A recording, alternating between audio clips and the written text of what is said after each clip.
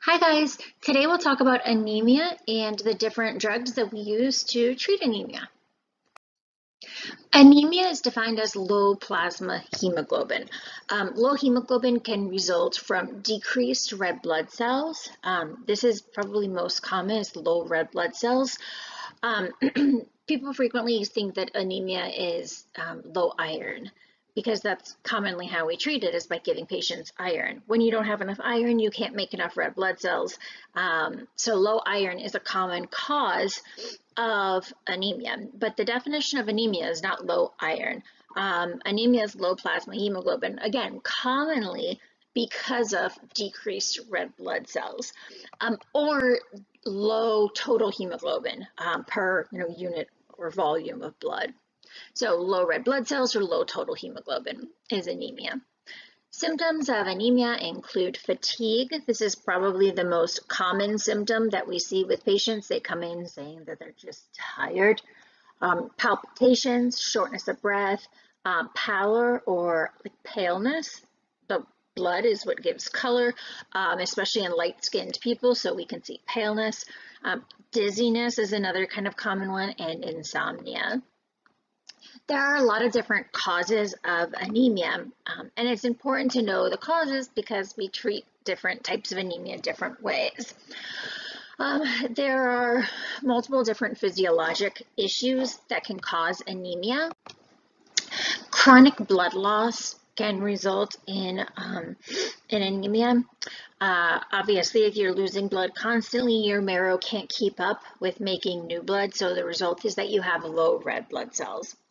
Bone marrow abnormalities. The red blood cells come from the bone marrow, so some bone marrow abnormalities can lead to a decrease in the production of red blood cells, so anemia.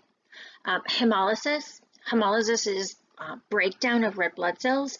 So if there's excess hemolysis, we can have anemia, hence hemolytic anemia. Infection, malignancy, endocrine deficiencies, renal failure, as well as sickle cell. There are some different drugs that can lead to anemia. Examples include NSAIDs, some antibiotics, anti-cancer drugs are big ones. Anti-cancer drugs lead to a lot of anemia, etc. There are various different drugs that can lead to anemia.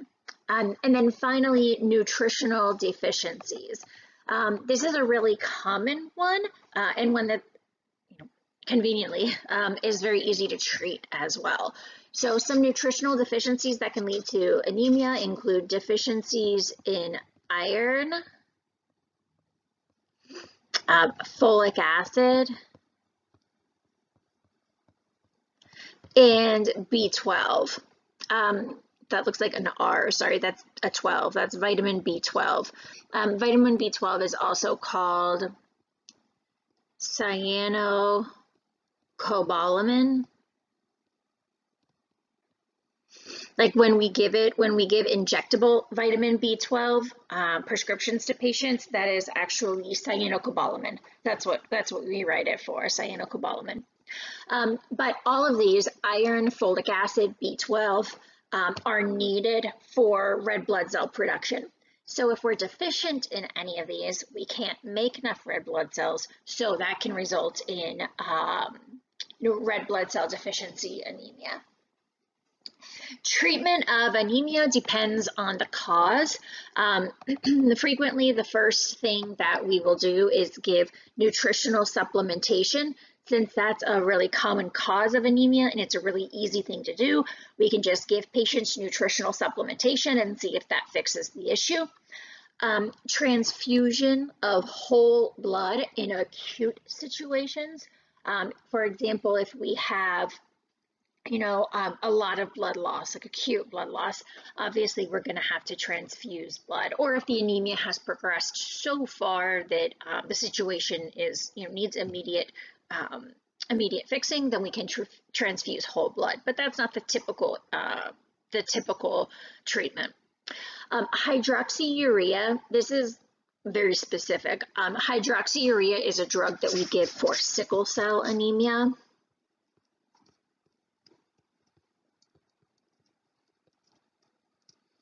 You've probably heard heard about hydroxyurea in the recent past. There was a lot of talk about hydroxyurea being used for COVID in the beginning of the COVID crisis. It didn't turn out to be something that was beneficial for patients, especially because you have to be very experienced in prescribing hydroxyurea, or else it's very dangerous. So it's not something that your average PCP should be prescribing. Because of the adverse drug effects that, again, can be dangerous.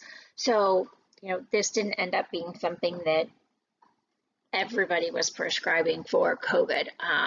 However, it was in the news a lot in the beginning because we thought it might be something that was widely used. So anyhow, hydroxyurea, though, is used for sickle cell anemia. We'll start by talking about iron. Iron deficiency is the most common nutritional deficiency. We do not get enough iron in our diets, especially with the recent shift where a lot of patients, a lot of people are going vegetarian and vegan, and when somebody goes on, or chooses to go that lifestyle, it's incredibly important to supplement the vitamins and minerals that are not being taken in with the diet. And iron is something that patients are often deficient in. You can get plenty of iron from other sources besides meat, but most people don't eat enough of those other sources, like spinach, for example. So it's really important that patients supplement if they're not getting enough in their diet, which frequently does not happen. So iron deficiency is very, very common. Hence, that's a very common cause of anemia.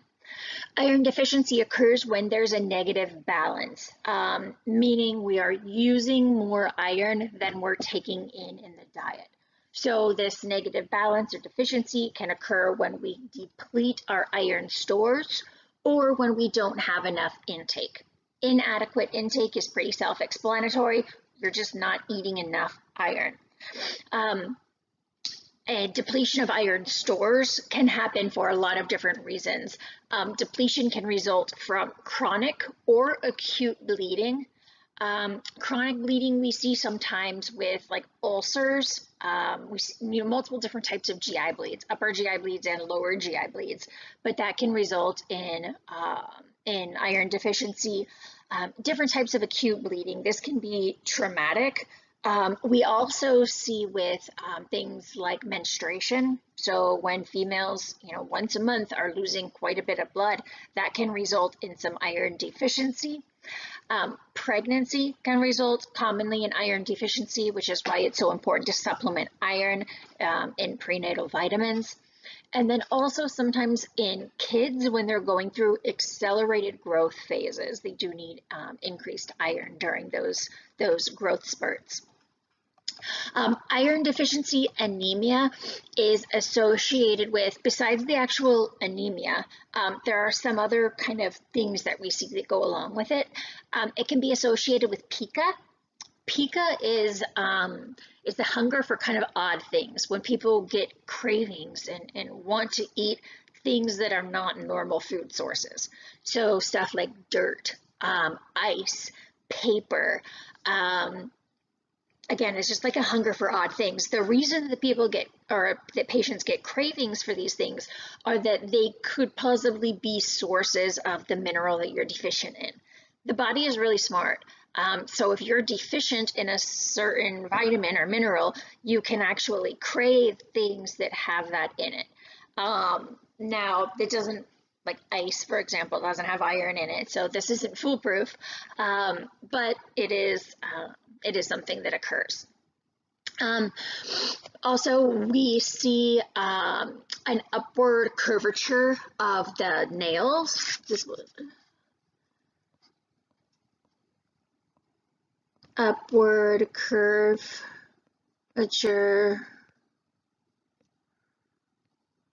of fingernails and toenails.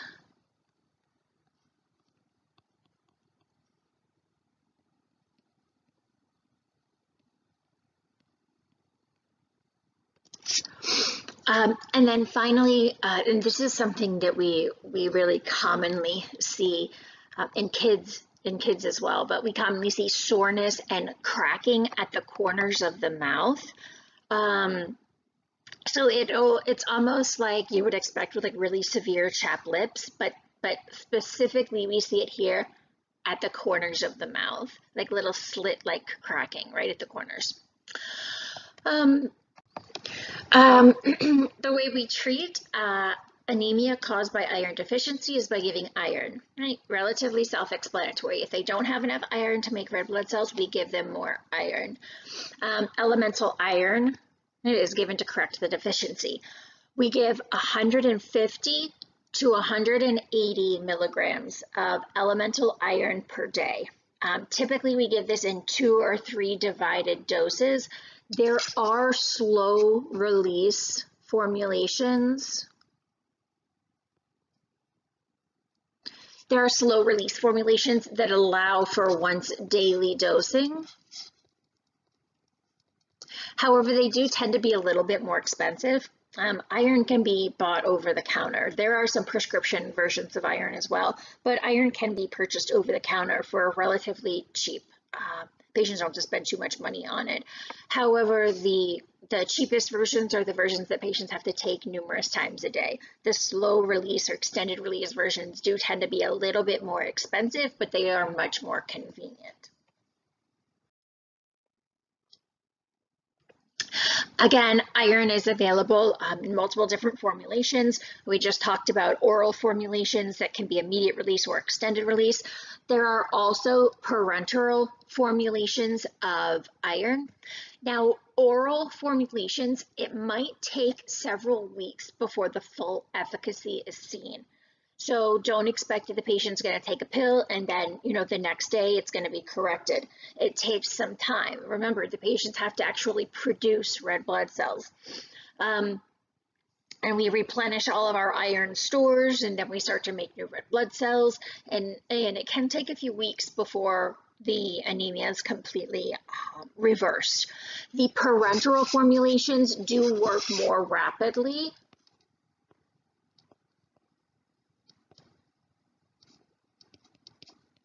So there's a more rapid correction of the anemia with parenteral formulations. So if you have a patient who is experiencing more severe symptoms, the parenteral formulation will get them corrected faster.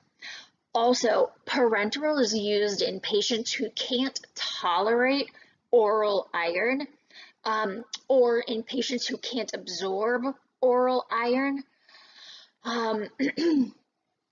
So in that case, we would use parenteral formulations as well. Also, we use parenteral iron in patients who are getting epoprotein with hemodialysis or chemo. So parenteral has more rapid correction. It can be used in patients who can't tolerate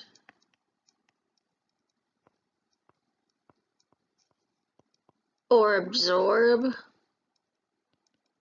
oral iron. And we give parenteral in patients getting EPO or epoprotein with hemodialysis or chemotherapy. EPO is just a synthetic version, or it's just the drug form of epoprotein. Or erythropoietin, sorry. Erythropoietin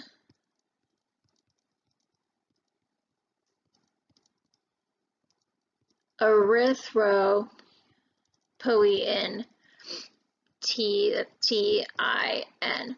Erythropoietin, remember, is the hormone that is released from our kidneys. And that goes to the bone marrow, and it stimulates the production of red blood cells. So we can give EPO, which is just our drug version of erythropoietin, to stimulate red blood cell formation. So when we're giving EPO to stimulate red blood cell formation, we also give parenteral iron because that iron is going to be needed for the red blood cell formation. The relative amount of iron that gets absorbed decreases as the dose increases. So notice here, I'm saying the relative amount, not total amount. So as you give a higher dose of iron, the percentage of that dose that we can absorb gets lower and lower and lower. So there are maximum amounts of iron that we can absorb at a time. So you don't absorb all of the iron that you're giving. And if you give a huge dose of iron, you're not going to absorb nearly all of it. A lot of that iron's not going to get absorbed. This is why we typically dose that iron 2 or 3 times a day, unless it's slow release, so that we can just slowly absorb it. Otherwise, if you give just a huge dose of iron in the morning, and it's just normal iron you give it in the morning, most of that iron is just going to stay in the GI tract and leave the body in the feces. So it's just going to be wasted. So splitting it into multiple doses a day is the best way to ensure that the patient's going to actually absorb enough of it to be effective. Something else that's important to keep in mind is different formulations of iron have different percentages of elemental iron. So iron comes in a bunch of different salt forms, right? Like iron is it's a salt. Iron is positively charged, it's a cation, and we combine it with some sort of a negatively charged anion, and that's how it's given. So depending on what anion we pair with it, there might be a different total weight. We're not worried about the total weight because we don't care about that anion. All we care about is the iron. So remember, we want 150 to 180 milligrams of elemental iron. That means that we might have different doses of total, drug that we're giving based on, the relative percent of iron. I hope that makes sense. So different iron formulations: ferrous gluconate, ferric ammonium citrate, ferrous sulfate is a really common one that's given. Again, ferrous sulfate, carbonyl iron, polysaccharide iron complex. So slow Fe, ferritabs, these are really common, iron citrate. And then if you look over here, this is the percentage of elemental iron. So notice that some of these aren't here, like carbonyl iron, for example, is 100% iron, but the ones up here are less and less and less percentage of iron. If you look over here at the notes, you'll see like ferrous gluconate has the least amount of elemental iron, but similar tolerability to ferrous sulfate. Most ferrous sulfate, if you look over here, most common oral iron supplement. So I was saying ferrous sulfate's really common. It's got the lowest cost, it's got good effectiveness, good tolerability. So again, ferrous sulfate is typically what we see given.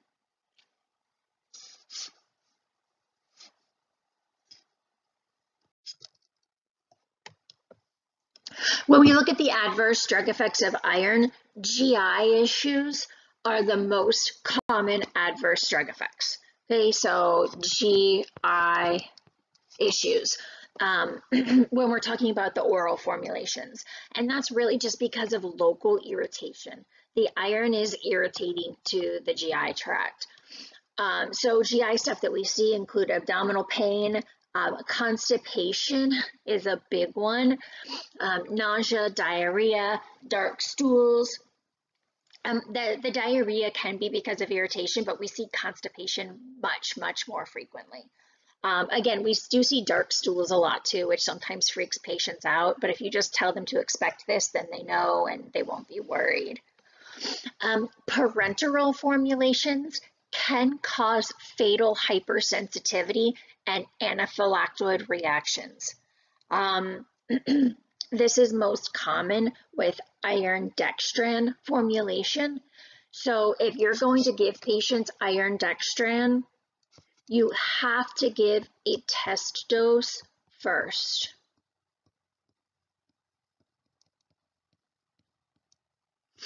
So you have to give the test dose first to make sure that they can tolerate the drug. Caution in patients who have active infections. So Iron is essential for bacterial growth. So if you have a patient who has a bacterial infection and you infuse a large amount of iron, you're fueling, like you're literally just giving fuel to that bacteria, and then you can fuel the infection. So you don't want to infuse large amounts of iron if an infection is present, because again, you can stimulate that infection. Folic acid is given when we have a deficiency in folate in the body. The natural form in our body is called folate. This is vitamin B9. Folic acid is the drug formulation that we give. Folic acid is given, again, just in deficiency states to supplement what we don't have enough of. And this can correct anemia because, again, we need folic acid in order to produce red blood cells. Folic acid deficiency can occur because of increased demand. Increased demand happens in pregnancy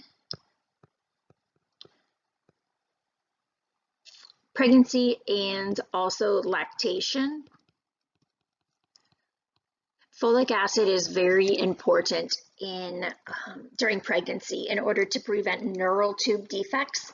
So like spina bifida, for example. So we always supplement folic acid in pregnancy. Poor absorption of folic acid can also lead to deficiency. Poor absorption can happen due to small intestine pathologies.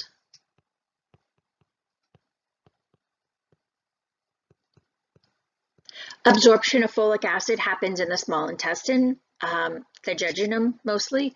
So any small intestine pathology where we have issues with the jejunum can decrease the amount of folic acid that we can absorb. We also see deficiency in alcoholism, which we see a lot of deficiencies in alcoholism, but folic acid deficiency is one of those. Also in patients who have had bariatric surgery.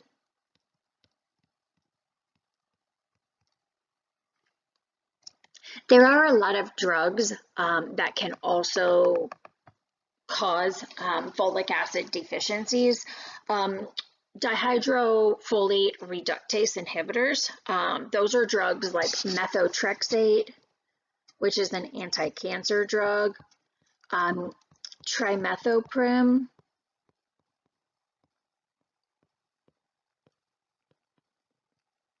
trimethoprim's an antibiotic. There are drugs, anti-seizure drugs like phenytoin and phenobarbital that can actually decrease the absorption of folic acid. There are some antiviral drugs like azathioprine and zidovudine.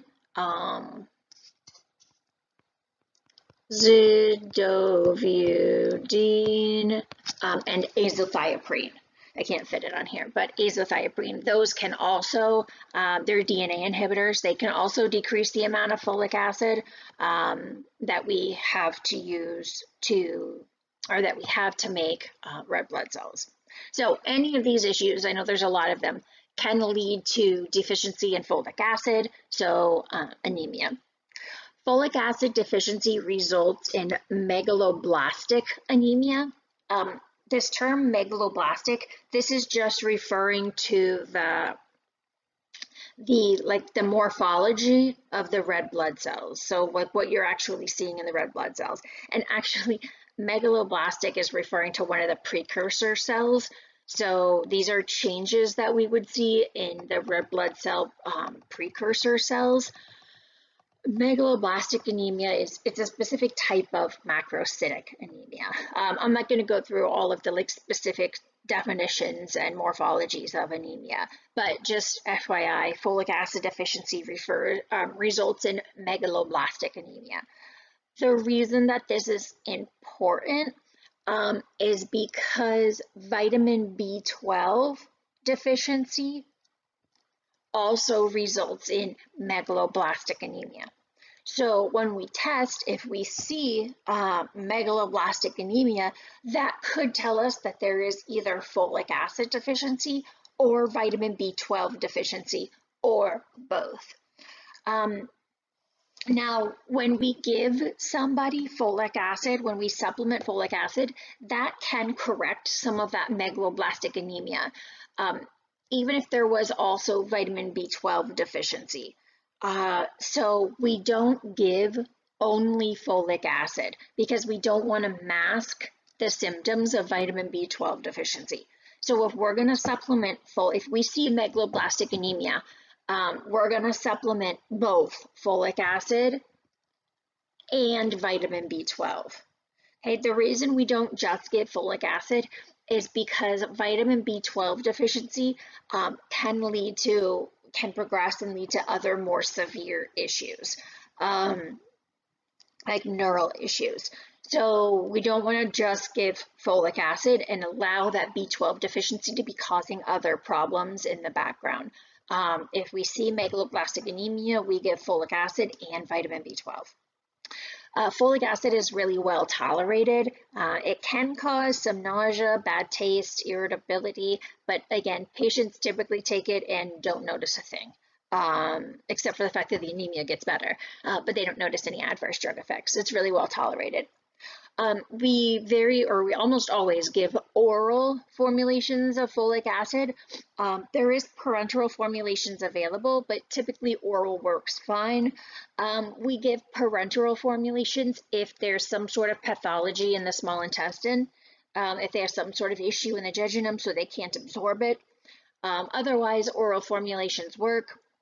When we give folic acid, we're not really worried about overdose too much. The excess just gets excreted in the urine, so it's relatively safe and easy. We dose it, what they need is used, the excess gets excreted in the urine, it's water soluble so it doesn't build up, and they're fine.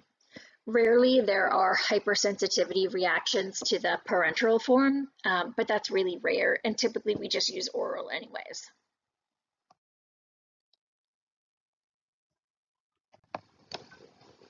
Cyanocobalamin, I mentioned earlier, is vitamin B12. Cyanocobalamin is used to replace cyanocobalamin deficiency, which again can cause anemia. Cyanocobalamin or B12 deficiency can occur due to insufficient intake or insufficient absorption of B12. Insufficient absorption is typically due to a lack of intrinsic factor.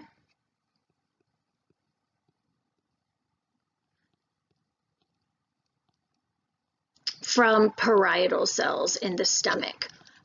Remember that in the stomach, parietal cells, which are some of the cells that are in the glands of the stomach, parietal cells release intrinsic factor. And intrinsic factor then leaves the stomach with all the other food and everything, and it makes its way into the small intestine.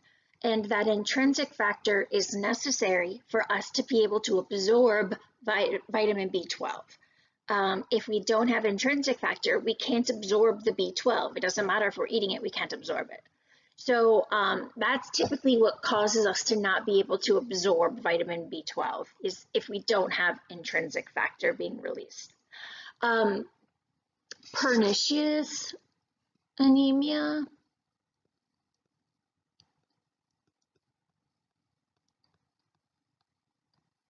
Pernicious anemia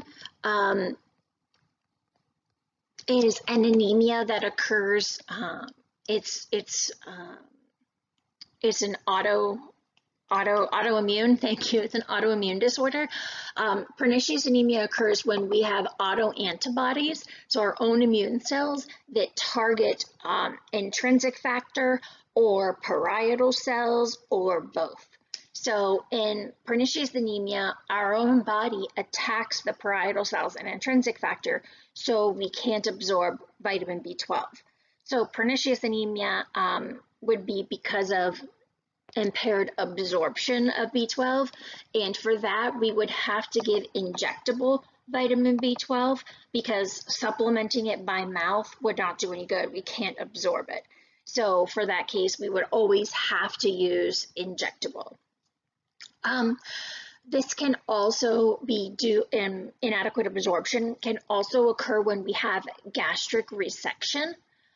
So when part of the stomach has been surgically removed, we can decrease the amount of parietal cells that we have, so we can have insufficient intrinsic factor produced because of that as well. Insufficient intake of vitamin B12 is common in strict vegans and vegetarians. I mentioned this with iron, but this is really common with B12. So in strict vegans, strict vegetarians who don't supplement. Again, in patients who are going to choose to eat that way or choose to live that lifestyle, really, supplementing is incredibly important to make sure that you get all of the vitamins and minerals that you need.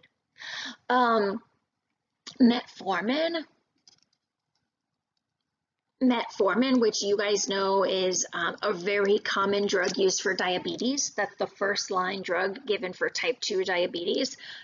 This interferes with absorption of vitamin B12. So supplementing vitamin B12 can be important on patients who are on metformin, or may be important in patients on metformin. Vitamin B12 deficiency results in megaloblastic anemia. Again, same thing that we just said with folic acid deficiency. They both cause megaloblastic anemia.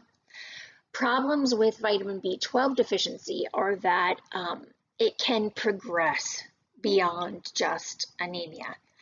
It can be associated with tingling in the hands and feet, difficulty walking, dementia.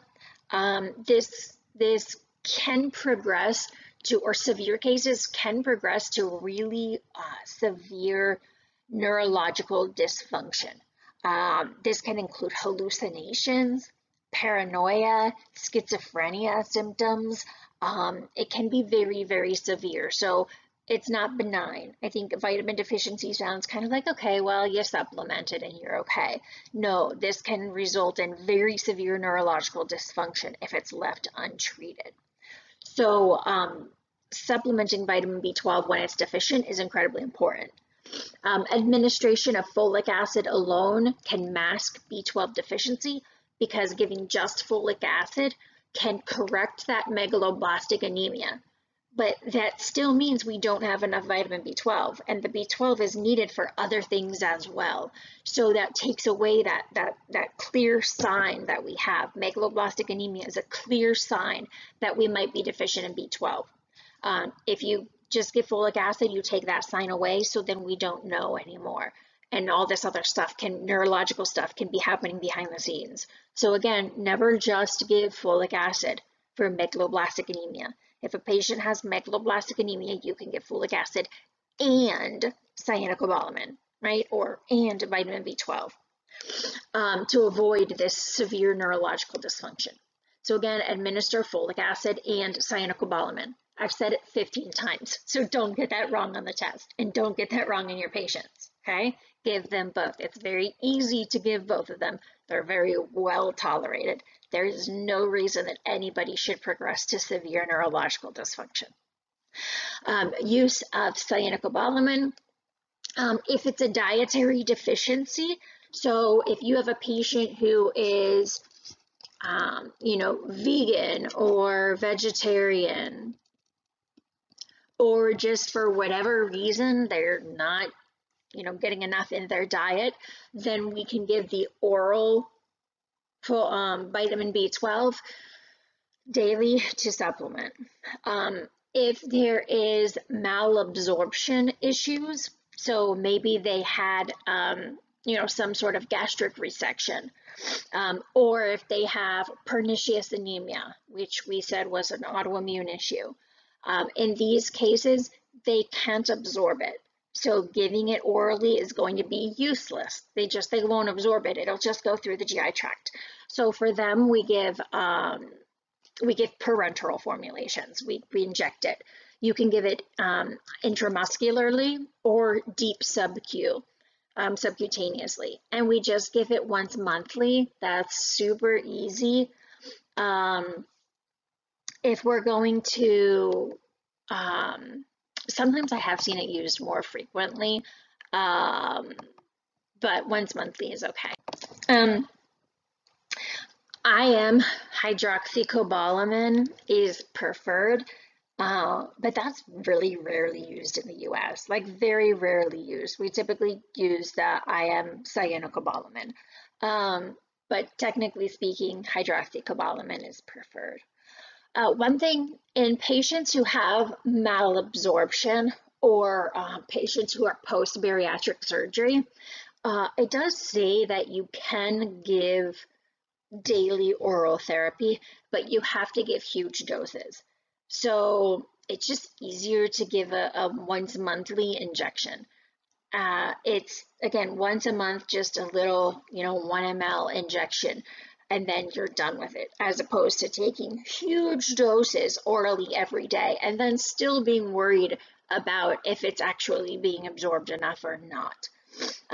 So either would be okay. If you had a patient that just had a huge fear of needles and just refused, they just wouldn't do it, then you can give oral, just give a really high dose. But in pernicious anemia, it's got to be given injectable. That's it.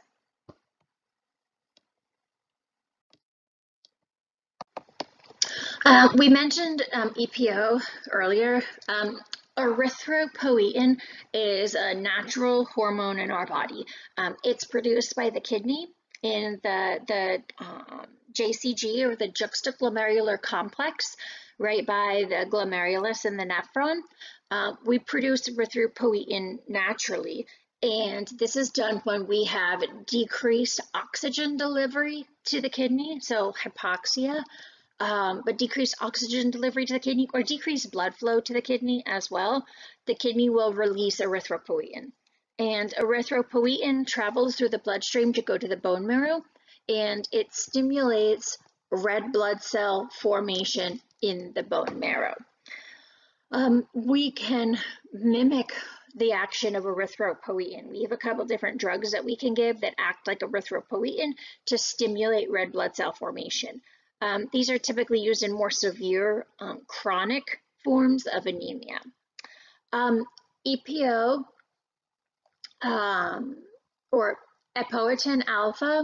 Epoetin alpha is our synthetic formulation of, or our formulation of erythropoietin. It's actually the exact same molecule as human erythropoietin. It's just made with recombinant DNA technology. So we take the gene that makes erythropoietin in us, and we insert that gene into, some sort of bacteria or fungus, and then it makes it for us, and then we can take it and give it. So it's just a drug version of erythropoietin. Acts the exact same. Darbepoetin is really similar. It's just that darbepoetin is a long-acting formulation. So darbepoetin is just longer acting than the EPO alpha. Both epoetin and darbepoetin have a delayed onset. Because of that, they're not effective for acute treatment. If you need acute treatment, just injecting EPO alpha is not going to work. They are used, so again, this is why I say for chronic anemia. They're used in end-stage renal disease, HIV, bone marrow disorders, prematurity. So in preemie babies, we can give EPO, as well as in some forms of malignancy. These are given injectable. They're given parenterally. There's no oral formulation, so they can be given typically subcutaneously. We do give them IV in dialysis patients, though. When we give EPO, it's very frequent that we need to also give patients iron supplementation, because we're stimulating the production of a bunch of red blood cells, so they need a bunch of iron ready to go in that hemoglobin. Remember, in every hemoglobin, we have 4 iron. So we're going to be producing a ton of hemoglobin and a ton of red blood cells, so we need a ton of iron to make that happen. So frequently we'll supplement iron as well. Adverse drug effects include increased blood pressure, thrombosis, and CVA, arthralgia, itching, pruritus, itching and hives, edema, and dyspnea are all possible. So this is a little bit more severe, used for more severe issues, more severe types of anemia, and has some more severe adverse drug effects than we see with the other agents. All the other agents are, we're just supplementing normal, natural, vitamins and minerals that we should already have in the body. This is a higher level treatment, so you see more severe adverse drug effects. Caution: when EPO is used to target a hemoglobin over 11, serious cardiovascular events, increased risk of death, and shortened time to tumor progression have been seen. So do not overshoot the hemoglobin level with these. Use the minimum effective dose and do not exceed hemoglobin over 12. Hemoglobin level should not rise by any more than 1 gram per deciliter per 2 weeks. If hemoglobin level exceeds 10, the dose should be decreased or stopped. Okay, so in other words, use epoetin or darbepoetin to increase the hemoglobin. Once you start getting close to a normal level, it needs to be held back, decreased, and it walks back. Do not overshoot. More is not better in this case, because once hemoglobin starts to get too high, you start to form clots. And that's when we see the cardiovascular events, thrombosis, CVA start to occur.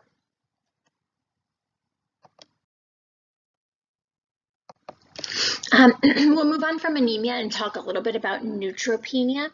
Penia, this term penia means poverty. So neutropenia is a poverty of neutrophils. So this is when we have low neutrophils, not enough neutrophils.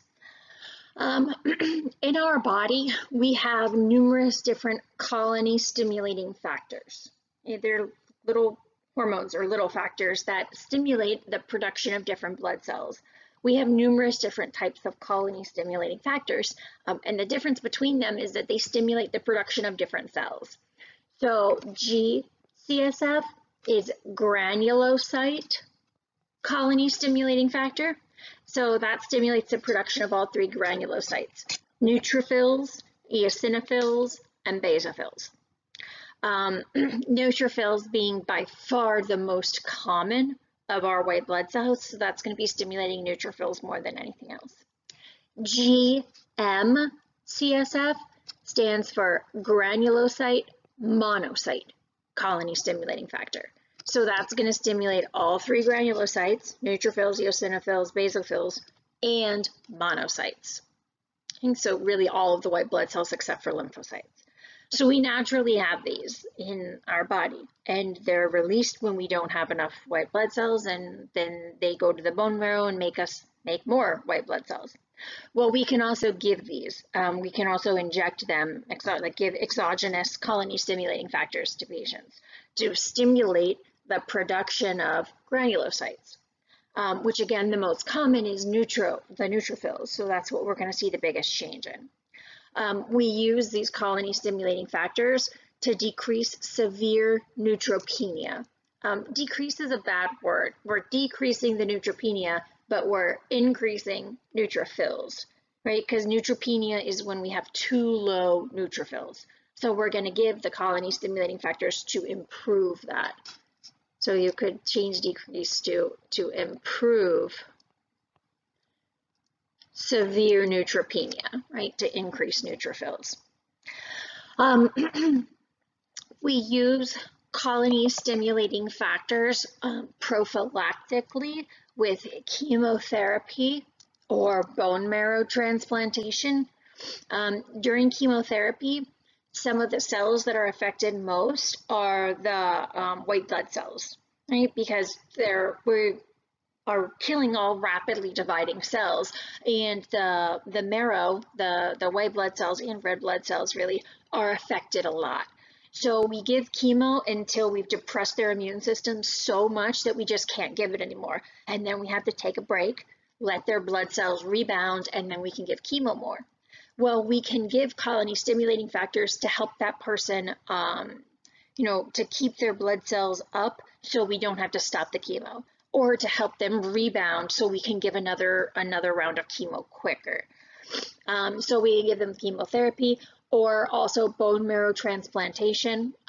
When we transplant bone marrow, we have to kill all of their bone marrow. Then we give them new bone marrow, and we need their new bone marrow to start making those white cells quickly. In that period of time when we've just given them the new bone marrow, they are at a huge risk for infection because they just don't have an active immune system yet. So we can give them colony stimulating factors in order to stimulate that bone marrow to build a new immune system quickly. You see the agents down here at the bottom: filgrastim, pegfilgrastim, sargommastim, and TBO-filgrastim. Filgrastim and sargommastim are both IV or sub-Q. TBO-filgrastim and pegfilgrastim are sub-Q only. The main difference between the agents is just dosing. There's no evidence that shows one agent is better than the others when you look at efficacy. So they're all equal efficacy. The major difference is just dosing. So filgrastim, TBO, and sargommastim are all dosed daily, beginning 24 to 72 hours after chemo. So again, you give chemo, the chemo is going to knock out all of their white blood cells, and then we can give them filgrastim, and that will stimulate their bone marrow to make new cells so that they can recover quickly without getting neutropenic, and without getting any infections. They can recover quickly, and then we'll be able to give them their next round of chemo. Until the absolute neutrophil count is 5,000 to 10,000 cells per microliter. Pegfilgrastim, one dose is given 24 hours after chemo. There's no monitoring of the absolute neutrophil count needed for pegfilgrastim. So pegfilgrastim is, just looking at this, much easier to use. You just wait 24 hours after chemo, give them one dose, bam, you're done. The other agents, you've got to monitor the absolute neutrophil count, and you've got to dose them daily, multiple doses until you get to that desired absolute neutrophil count. So pegfilgrastim is a bit easier to use. I would also assume that it's probably a bit more expensive as well, but I'm not positive of that. Bone pain is a common adverse drug effect.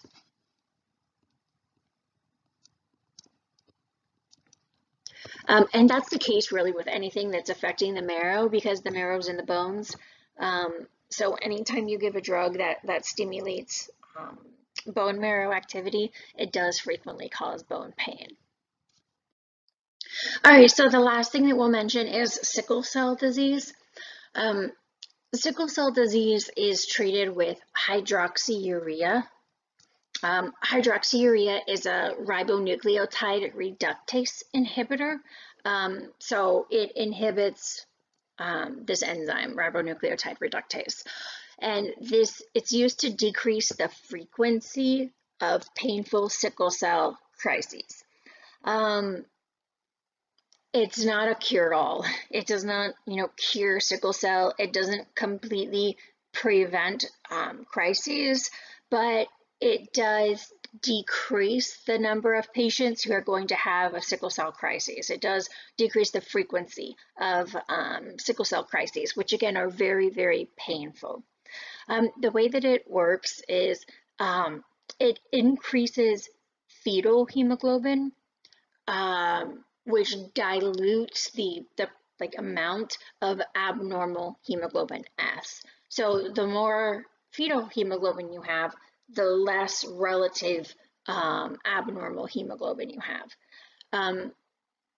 Polymerization of hemoglobin S is reduced, so there's going to be a decrease in sickle cells that are there to block capillaries, and that's what causes problems, right? When the abnormal sickle cells block capillaries, that causes anoxia to the downstream tissue in the area, and that's incredibly painful. So the more fetal hemoglobin we have, the less relative abnormal hemoglobin, the less, crises we have. This is not an immediate response. The drug takes long-term before it's effective. Response may take 3 to 6 months. And again, it's still not a cure-all. Like if you look over here at the graph, this is showing you, so as you go, 0 to 12 months to 24 months. And then over here, the vertical axis is showing you the patients who are showing their first painful episode. So the percentage of patients who are having a sickle cell crisis. Patients on placebo, that's the blue line. So on the blue line, by 12 months, 90% of patients on placebo have had a sickle cell crisis. So that's almost everyone. Almost all patients have a sickle cell crisis within 12 months. If you look at the hydroxyurea group, at 12, that's the red line, at 12 months, 75% of patients have had an episode. So that's still not great. That is significant. There are about 15% of patients that it saved from having that sickle cell crisis.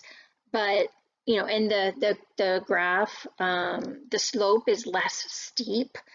So there are fewer and fewer patients over time. So it is putting off the experience of that sickle cell crisis. And if you look all the way out to 2 years, it's still not, it's probably like 85% of patients have had a crisis. So it does work, but it's not a miracle cure-all. It doesn't work fantastically. It has been used off-label to treat things like AML, acute myeloid leukemia, psoriasis, polycythemic vera. We saw it being used in the COVID crisis for a little while, but hydroxyurea should only be used by experienced practitioners. This is not something that you should prescribe if you have never prescribed it before. If you're not, highly educated on it, you're not ready to monitor it very closely. And the reason for that is the adverse drug effects include dangerous bone marrow suppression. So you don't want to be using this for a patient and then have them be, severely neutropenic and get deathly ill on you. So because of that bone marrow suppression, blood cell levels need to be monitored very closely, and it should not be used by anybody who is not educated in using it and experienced in using it. It can also cause some cutaneous vasculitis as well. And that's it. All right, guys, thank you very much for watching the lecture on anemia. If you have any questions, go ahead and shoot me an email and I'll be happy to get back to you.